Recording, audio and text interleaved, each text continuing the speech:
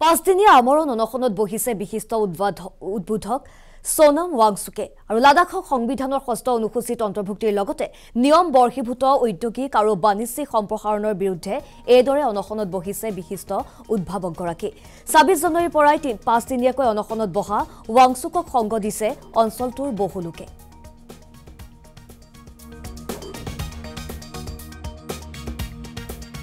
ये आज मेरा चौथा दिन है 5 दिन के क्लाइमेट फास्ट का, जो कि जलवायु संरक्षण के लिए है।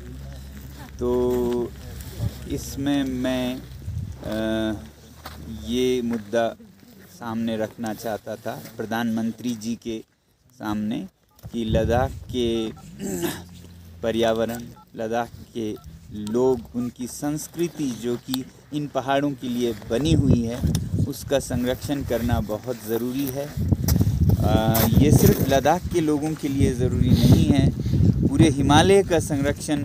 और जो हिमालय के बर्फ़ के पहाड़ों से यानी ग्लेशियर से पानी आता है, वो सिर्फ लद्दाख या इन पहाड़ों में नहीं बल्कि पूरे उत्तर भारत के जनसंख्या यानी कि भारत की आधी आबादी इस पर निर्भर करती है, सीधे या इनडायरेक्टली। तो एक आंकलन के मुताबिक 100 करोड़ लोग भारत की तरफ और 100 करोड़ लोग चीन की तरफ इन पहाड़ों पर निर्भर करते हैं। तो उन सब जगहों में इन पर्वतों के, ग्लेशियर्स के और यहाँ रहने वाले लोगों की संस्कृति के संरक्षण के लिए, और ख़ासकर लद्दाख का जो कि हमारे ही संविधान का एक अंश है, उसका संरक्षण मिलेगा। मगर आज 3 साल हुए, उस पर बात भी करने को तैयार नहीं है सरकार।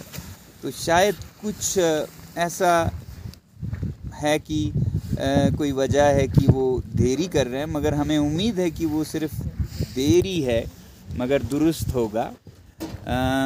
तो इसी को थोड़ा उन तक आवाज़ पहुंचाने के लिए कि यहाँ पर लोग बेहाल हैं, यहाँ पर युवा परेशान है क्योंकि नौकरियां का कुछ साफ कोई नीति नहीं है।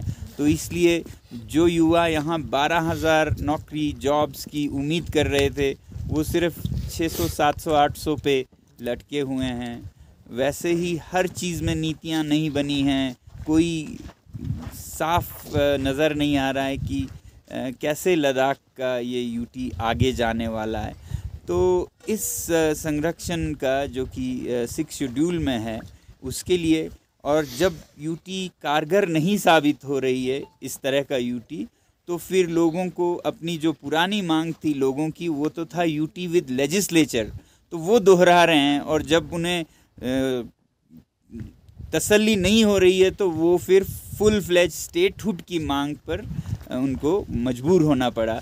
तो फुल फ्लेज स्टेटहुड की लद्दाख में मांग हो रही है, ताकि लद्दाख के लोगों को भी जमहूरियत का, डेमोक्रेसी का फ़ायदा मिले।